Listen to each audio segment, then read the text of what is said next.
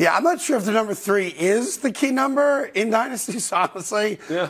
And I think they're absolutely a dynasty because when you go to the amount of championship games alone that they've gone to, and now you add, 4th Super Bowl appearance in a very small span of time. I don't know why I was so reluctant to use that word. I know we've argued on this show. To me, the 90s Buffalo Bills were an absolute dynasty, 4 consecutive Super Bowls. And I understand the argument. You kind of have to win to be given the big D, right?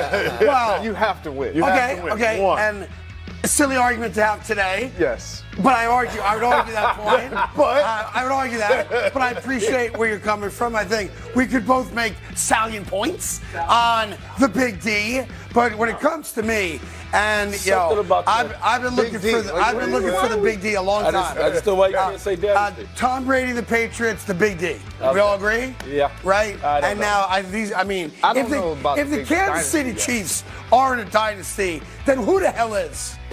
Well, listen, the Pats set the standard of dominance, right? So there, for me, is a dynasty. But I think with every dynasty comes a story, and you got to go to Patrick Mahomes, right? When he was drafted, he kind of told Andy Reid, like, hey, man, if you don't pick me at 12, I'm going to be somewhere else. And Andy Reid was like, okay, kid, we got you. And they picked him, right? And you talk about Kelsey. Pretty much his brother standing on a soapbox to kind of, give Andy Reid the nod and say, hey, this kid's going to be something for you. Then Andy Reid, in his story, prior to becoming Chiefs head coach, never really did anything. He always got there. But 5 championship games, 1 Super Bowl. It was kind of Kyle Shanahan. Right, which is Shanahan. So for me. By the way, you notice how I didn't call Kyle Shanahan and San Francisco a dynasty, but Kansas City is a dynasty. They are. They're a dynasty now. To be fair, they've got 2 wins, 2 Super Bowl rings on their fingers. 6 straight so that certainly helps the argument. But, man, when you go to 6 consecutive AFC championship games, doesn't happen. Like, what do you have to do, go to 11 before someone will say, I'm bestowing you the honor of the big D on your franchise? You talk about this team not being living up to the standard they set prior to the season, going on the road, beating Buffalo and Baltimore. It was like that for us. We had to get to Baltimore 3 times that year to get to the Super Bowl. And the last one, the AFC Championship, was a big interception by Polamalu, intercepted Joe Flacco, and that was the one that was the Super Bowl we won. But going into the Super Bowl against you guys, our thing was this table set for us to win, right? Like everything that we needed to do was right in front of us. And we probably would have started throwing the D around with you guys as well. Now, I understand what you're saying, that I'm backing your point up by saying, Craig, you just said if they won, we would have thrown it around. They've gotten 2. They've been to 6 straight AFC championship games. They're in their 4th Super Bowl in, 6 years right now. Like, to me, and at the end of the day, I know it doesn't mean anything. Like, who cares at the end of the day? It's just good talk, leading up to the Super Bowl. But if the Kansas City Chiefs aren't a dynasty, what the hell is? Well, Tom Brady and the Pats. The Cowboys, when they won the 3. Like, teams that complete that 3. That's what we consider. Really? Yeah. I never thought of 3 being the magic. I really did. The Steelers. I never thought of that. Think about when we were playing. Like, the 49ers are in a very unique situation, kind of similar to what we were in Green Bay when we were playing against the Steelers.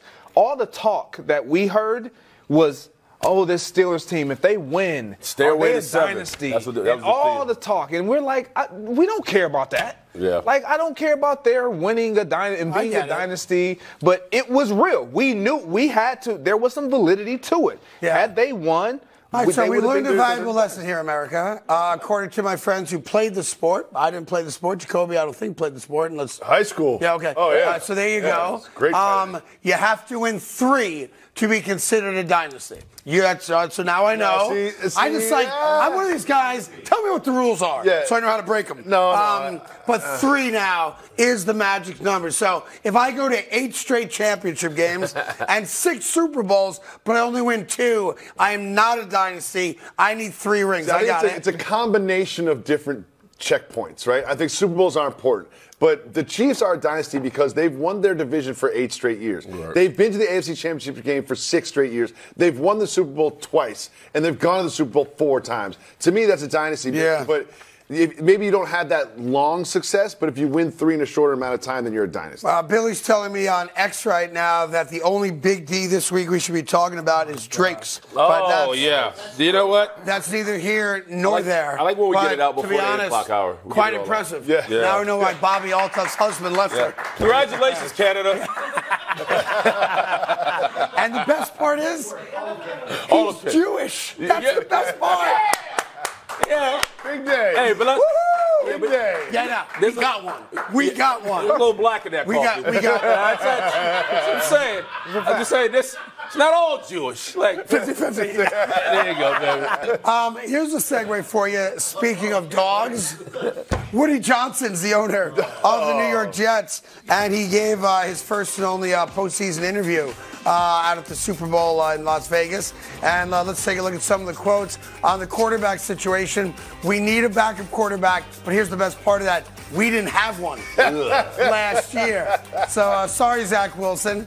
They're going to trade Zach, we think, for a 6th or 7th round draft pick. On seeing Aaron Rodgers get hurt on the 4th play of the season, what does it feel like to have your arm chopped off? No one How knows. would anybody know? All right, but obviously not good on the status of the team.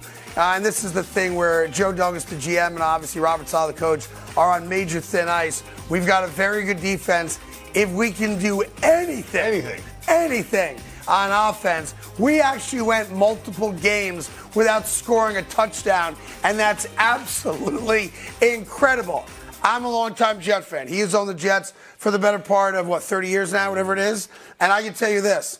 That is the most on-the-money and competent commentary Woody Johnson has ever gave on the status of the New York Jets. And here's the good news. He talked about we need to get another guard, maybe 2. Yep. We need to get another this, another that. He actually went position by position of what they need on offense. But here's the good news. If Aaron Rodgers is healthy, the New York Jets are as good a bet as any team in the conference to make the run to the Super Bowl. So laugh about my Jets all you want. We're running that bitch back. And if Aaron Rodgers stays healthy, we are going to be in the playoffs next year. And think about this. The New York Jets and the New York Giants, about 20 years ago, built MetLife Stadium. Yeah. There has been one home playoff game in that building between the two franchises, and that one game was not a Jet game. You're 100% right. I think you're right about Woody, man. Having been a part of that organization, this is the most honestly and directly he's ever talked, especially in the public. Because that's not what he does. What he does, especially, he's always kind of like, win one for the guys. They'll get better next year, on and on. But this is, you understand, this is the first time I think I've seen an owner, especially in Woody Johnson, buy in. I mean, he's wearing the chains. He's wearing all white, Air Force Ones. He's speaking to, and I guess he's talking to Sauce Gardner, letting him have his parking spot and all that nonsense. But to fast forward, this team, enough is enough. It's been enough is enough. But I think for Woody, I think this is the line. I'm just glad Woody Johnson didn't steal Jerry Jones on and go, we're all in for 2024. Yeah. I will tell you this. I was taking stock of the teams that did not make the playoffs this year, right? So, the Cleveland Browns don't count, the Texans don't count. Teams that did not make the playoffs this year, and you see the teams right there. Okay. I would say there are 3 of those teams that if you had to pick of the teams that didn't make the playoff, who has the best shot to maybe be in New Orleans next year, representing the AFC?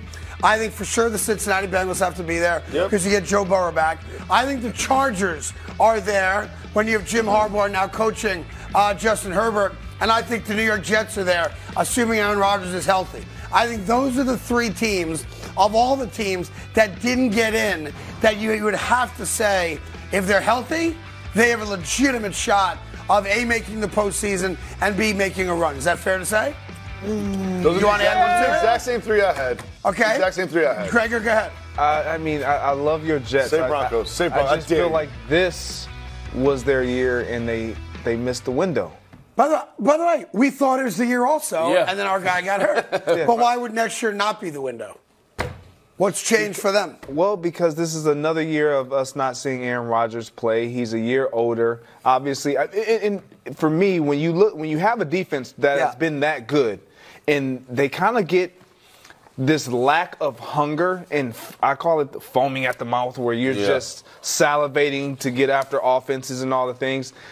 maybe that comes back if Aaron Rodgers provides them a spark. Obviously, there will be some type of spark to start the season. But if he is not what they had hoped he would be, which assuming he is, but if he's not, there's... Yeah, but isn't it fair for me to say, as long as you have just some level of competence, that they won 7 games, right? So all of a sudden, now I'm going to say to myself, I can't win 10 or 11 games with a competent quarterback? I would push back because of the 7 games. Like, we make it seem like, because we won 7 this year, we'll win 8, 9, 10. That's right, and that's what I'm doing, for sure. But when you look at that list, there are a lot of quarterbacks that did not play. There are a lot of injuries that happened, obviously including the Jets.